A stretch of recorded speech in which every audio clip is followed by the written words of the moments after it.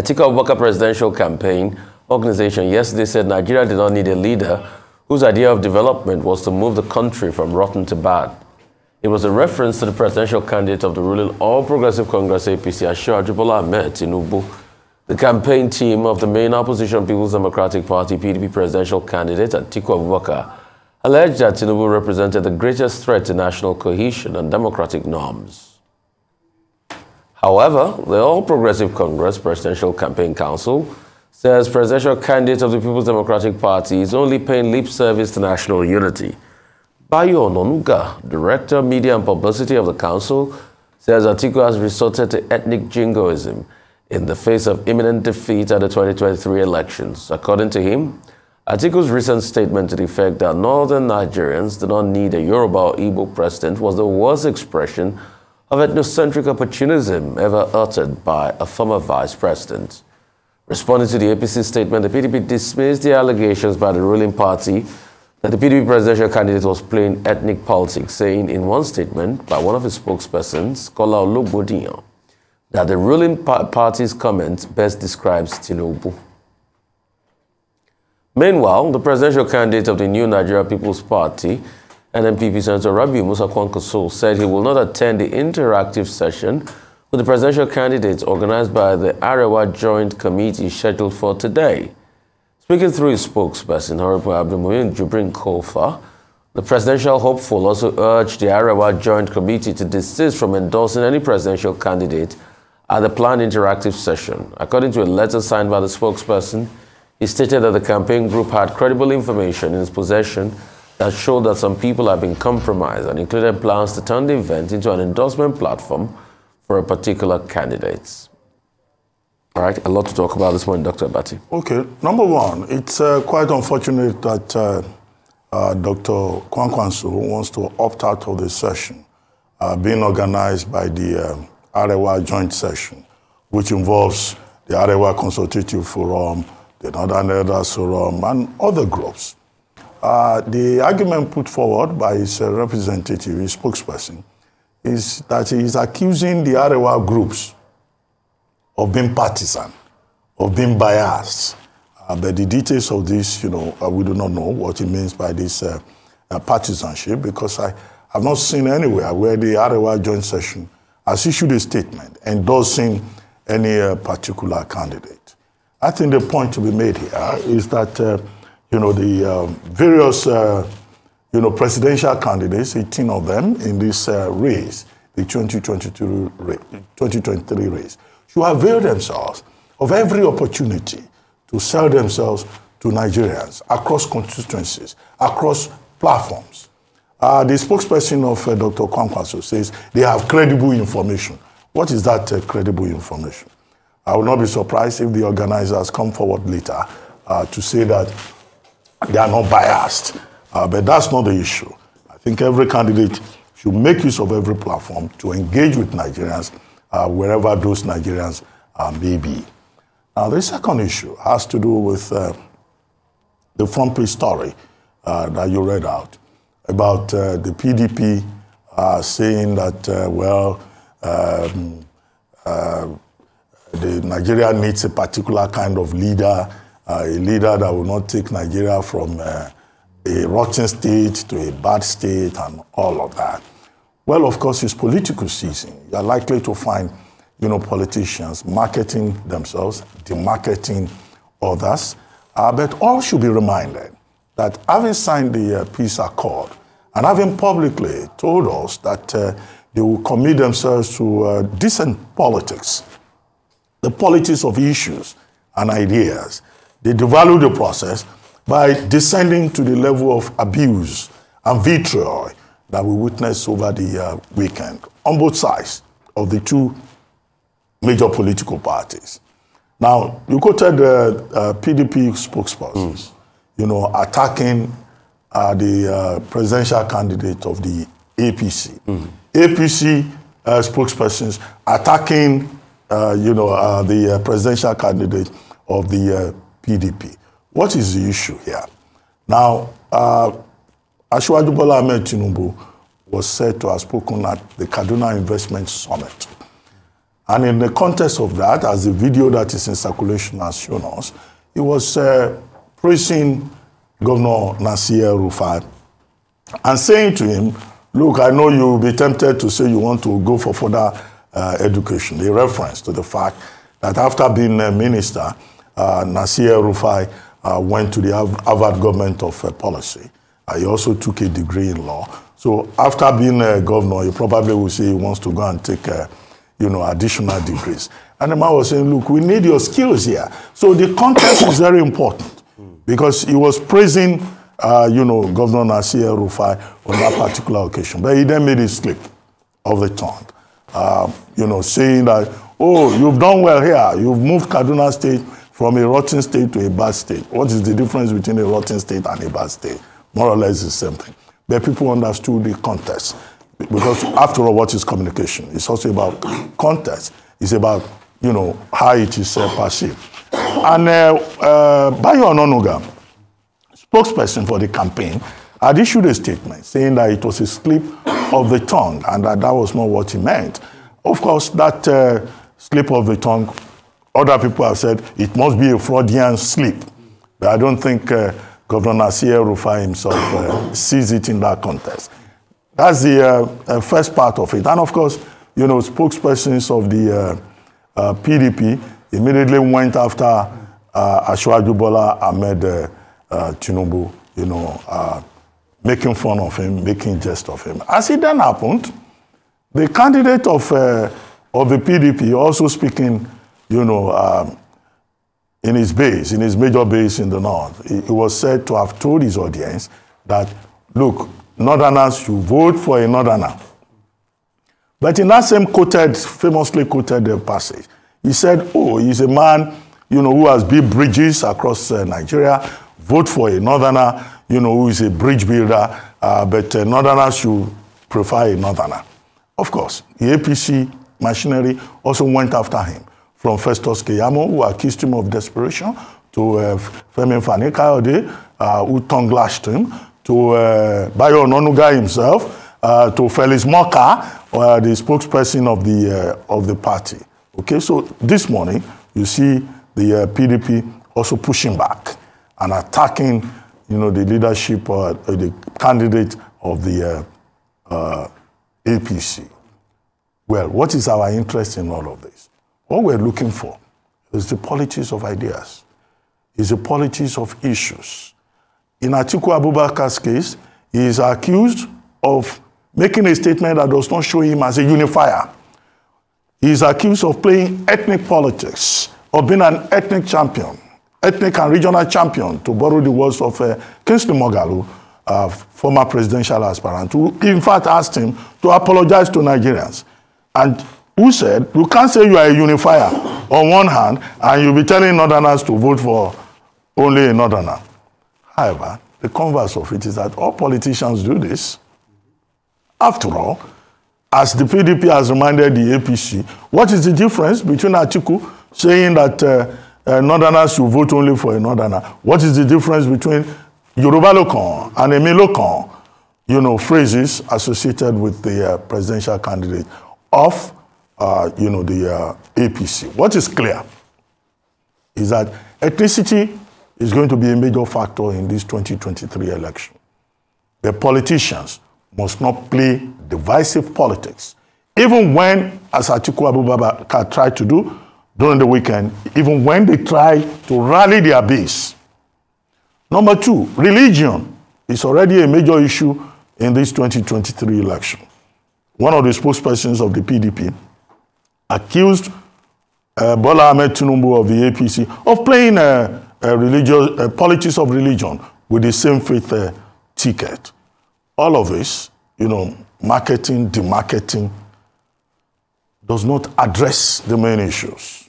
What Nigerians want to hear about is, what are you going to do about this foreign exchange problem that we face? What do you intend to do about Naira that is yo-yoing on almost a daily basis? What do you want to do about transportation? What do you want to do about this perennial problem of flooding? We don't get these concrete ideas. The spokespersons or the surrogates, as they are called, they go into overdrive when they see a small opportunity to engage in vitriol. No, that's not good enough. That is not good enough. And we hope that everyone will just realize that signing a peace accord and giving peace a chance is not just about physical violence. There's also verbal violence. There's also psychological violence. And we expect that Nigerian politicians will begin to conduct themselves after the fashion of gentlemen, even if they are not. One thing is certain, Dr. Abaji, from all of this we're seeing, is the fact that politicians in the course of this weekend has just shown who they are truly to Nigerians. And I think it's time for Nigerians to open their eyes and tell themselves the truth. Because the problem with some Nigerians is they perpetually live in self-deceit, propelled by their own personal interest and proximity to the center of attraction of all these politicians. That is what heralds their voting system. That is what heralds the message of participation they share with others. What Mr. Atiku Abubakar has said is not different from what politicians have been saying since the 1959 federal elections in this country. It is all ethnic-based. Have you ever wondered why the Northern People Congress won major seats in the North, Action Group, major seats in the West, NCNC, major seats in the East? So from then on, it is obvious that politicians just polarize. But the difference between those politicians and these politicians is that at least those ones still talked about the issues. I was watching a campaign of a politician in the 60s where he was talking about what he wanted to do to increase minimum wage. That was Chief Awolowo. The problem is that these ones are not even talking about the issues. It's just about vitriol and action and reaction. And what they do is they talk about these things to sway you, the voters, from the main issues. What are the issues? As we speak today, the so-called East-West Road, that was a major campaign point, has been cut off because of the floods. Why do we have floods? Because since 1982, that the Lado Dam was completed in Cameroon, that was supposed to build our own dam, that was supposed to provide 300 megawatts of electricity, nothing has been built. So the East-West Road has been cut off, 700,000 people displaced because of the floods. Isn't it shocking that over the weekend, none of these key politicians took out time to say what they would do as regards the flood? All they were doing was just bantering amongst themselves. So I'm not surprised that the political candidate said that to his base. And it is shocking that these are the same politicians that will come out to say that tribe and religion doesn't matter. But they are the ones stoking the tribal sentiments, and they are the ones stoking the religious sentiments. So I beg you, politicians, what do you truly want to do for Nigeria? Do you really love this country, or is it about you and the interests of you and your cronies? Please, isn't this country bleeding enough on its knees? I beg you, at least pity this country. And for the one that said from rotten to bad, he said it's a sleep. The question is, are these sleeps getting one too many? It's a political season that we should debate on the ideas. And let us look at the ideas critically. And for the other candidate that said, Mr. Kwankwaso, that said will not attend something because it's like an endorsement of another candidate. You see, I keep asking the question, are you there to face the people and espouse your ideas to the people? Or you are there to play a popularity contest with your opponents? Yes, you might have a point as regards that, because that's what politics is all about. Averagely, a man that will go into politics will most likely have a big ego before he goes into politics. But please, with all the ego, I will beg politicians to also think of the people that are suffering, that want to hear those ideas, people that want to hear the interaction and the debates. And that's why the debates must be made essential. We hear that the NESG group will be organizing a debate on 15th of November. If they truly love Nigerians, they should start by attending the debates. We'll move on to Ekiti State. It's got a new governor now, Biodun Oyebanji of the All Progressive Congress. He took office on Sunday with an assurance that residents of his state and his determination is to bring dividends of democracy to the grassroots people and overall benefits. The event was obviously well attended by the presidential candidate of the All Progressive Congress, APC, Bola Tinubu, Governor of Edo State, Governor Obaseki, among other dignitaries. Oyebanji promised that to lead to a government that will be committed to the economic prosperity of the residents of Ekiti State. I do understand my mission and I'm here to fulfill it. The import of this mandate you have given us and the responsibility we have there is clear. We will recall that I campaigned on a manifesto anchored on 6 pillars, which have been carefully designed to position Ekiti for peace and prosperity despite the challenges of this season. I am here for Ekiti. Ekiti State belongs to us.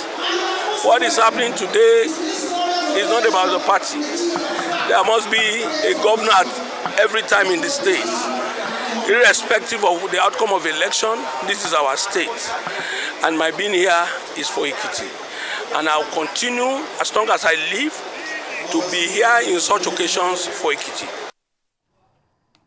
Dr. Abati, New Dawn.